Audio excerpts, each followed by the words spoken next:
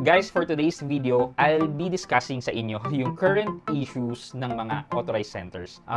Medyo alarming siya. Actually, parang naka-on vacation mode ako this April. Pero dahil ganun siya ka-alarming, I wanted to create this video right away and share it with you guys. So, ano ba itong pag-uusapan natin ngayon? It's more on the transaction na na-post sa ating Paymaya negosyo account.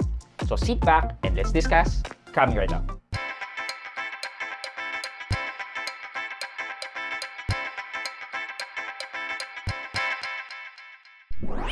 Hi guys, this is Pat and you're in Pat Quinto's Review TV. So if you're new here in my channel, I do reviews about Smart Padala, Paymaya. I have old videos about True Money, Shopee, Computer Shop, GCASH, franchising, YouTube, and other stuff na meron na akong experience at ginawa ko na yun ng videos and playlists na makikita nyo dito sa taas. At kung bago ka dito sa channel ko, you may want to consider subscribing to my channel. Okay guys, kung mapapansin nyo, kung mapapansin nyo for the couple of weeks, this April, hindi ako masyadong ganun nagpo-post. Primarily because I'm engaged in another project, parang ganun. Remember, sabi ko naghahanap ako ng paglalaanan ko ng pera ko for another business, 'di ba? Yeah, nagsimula na siya and I will share the details sa inyo on a later videos na lang. But for now, let's focus on what is this alarming issue with Paymaya or Paymaya negosyo. So, couple of posts from partner agents tulad ng mga ganyan, yan. More on sa mga unauthorized transaction na nangyayari sa mga account. Unauthorized nga siya, di ba? So, hindi alam ng owner na ginagamit yung account niya to purchase or to cash in dun sa Lazada and other international stores. So, yeah, makita talaga na parang nahahack yung account. So, ang question dyan is paano nangyayari yun? Eh, di ba may OTP? Actually, yung OTP would secure yung account mo talaga if in case na kailangan i-access yung Paymaya app mismo, yung Paymaya negosyo account mo. Pero in this case, hindi yun yung way ng mga scammer na yan, ng mga hacker na yan para ma-access yung account mo. So they are looking at two possible reasons. Number one dyan is yung ATM card mismo, yung Paymaya negosyo card na naka-attach dun sa account. And number two dyan is yung virtual Paymaya card. Actually, ako wala akong Paymaya negosyo card. Hindi ako gumagamit doon kasi much better na lang na ilipat doon sa bank account ko kaysa doon sa Paymaya negosyo card pa. People are saying na baka nagkaroon ng access yung mga hacker, yung mga scammer dun sa ATM card. Kaya nagkakaroon ng mga unauthorized transaction. And if mangyari yan, then wala kang habol actually. Pwede nating i-dispute na hindi sa inyo yon, pero I don't know kung meron talagang resolution dyan at favorable yung resolution sa inyo. So, ako I recommend na wag na lang kayong gumamit ng Paymaya ATM card. Number 2 is yung digital na Paymaya ATM card or yung debit card. Ito naman, hindi mo siya maiwasan. Hindi katulad ng physical card na pwedeng wag mo na lang i-link. Ito meron talaga nakalink na virtual card or Paymaya debit virtual card sa account natin.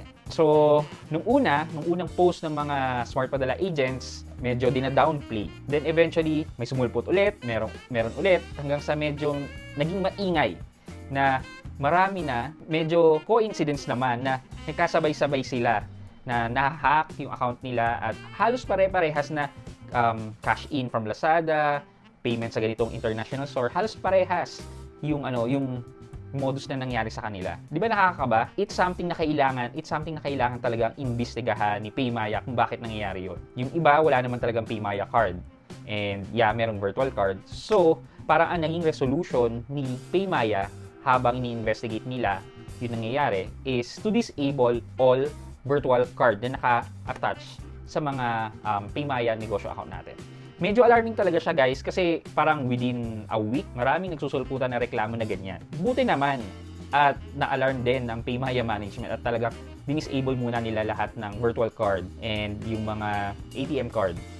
Yung access doon is hindi mo na kayo makapag-withdraw or magagamit yung mga physical card and ATM card for the meantime. Kung kailangan nyo i-transfer or mag-withdraw, might as well gamitin nyo na lang yung mga personal account nyo, personal bank accounts nyo to transfer the money dun sa mga personal bank account nyo. Medyo guys, hindi ko alam kung paano nangyayari yon. Pero nagsasabi na baka inside job daw. So, hindi ko sinasabing inside job guys. Wala akong sinasabing ganun. Yun lang yung nababasa ko sa mga comment section ng mga issue na yan. Pero ako naniniwala ako na meron something na either na scheme yun or na fish yung information sa mga agents kaya na-hack yung mga accounts nila. But hindi ko masabi na yun talaga yung reason. So we can really never tell at this moment kung ano yung cause nung scamming na yan and yung phishing na yan. So doble ingat mga ka-partner, doble ingat guys. Hindi lang yan sa mga Paymaya negosyo account. Kung nagagawa nila yan sa mga negosyo account, kaya din nilang gawin yan sa mga personal account. It just so happen na sa mga Paymaya negosyo accounts, malalaki yung balance na natitira. I mean, dun sa electronic wallet, malaki yung mga naiiwang balance. Hindi katulad sa mga Paymaya personal account, ang madalas dyan is kung kailan lang talaga nila gagamitin yung Paymaya, dun lang sila maglilipat ng pera dun sa Paymaya electronic wallet nila. So guys, doble ingat ha. Alam niyo naman, kung napunta kayo sa isang situation na hindi kayo comfortable, then speak out. Lalo na kunyari may ahente, may nagpapanggap na ahente, nagtatanong something to you, hindi ka comfortable, then you say no. Diba? Then, i-confirm mo na lang muna sa Paymaya hotline kung may ganun ba or what, something. At least, it's something to protect yourself, your account, your money. Okay? Yun lang guys. I hope na share ko sa inyo itong nangyayari, itong current issue ngayon sa Smart Padala Community. And para makapag-ingat kayo. Again guys, hindi lang yan sa negosyo accounts. Pwede rin yan mangyari sa mga personal accounts. Kaya doble ingat kayo guys. So yun lang muna guys. I also have one video coming up, another this week, maybe Wednesday. Another issue rin yun na kailangan kong i-discuss sa inyo. So guys, ano muna, talagang lilo muna ako ngayong April. Tinatapos ko yung project ko, inaayos ko until ma-BAU siya. Hopefully, ma-BAU ko itong project ko by end of April, by April 30, and makabalik na ako dito sa normal na pag-YouTube ko, pag-share ko ng information sa inyo. And i-share ko din yan sa inyo, guys. I'm just not sure kung interested kayo, pero baka naman. Try lang natin. Okay. So, thank you for watching, guys. I hope you can like this video, leave a thumbs up, and if not, walang problema doon. But continue to support me by subscribing to my channel by clicking the subscribe button and also the bell button sa tabing subscribe para makareceive kayo ng latest notification sa lahat ng upload ko. Again, guys, this is Pat Quinto, and you are in Pat Quinto's Review TV. Bye-bye!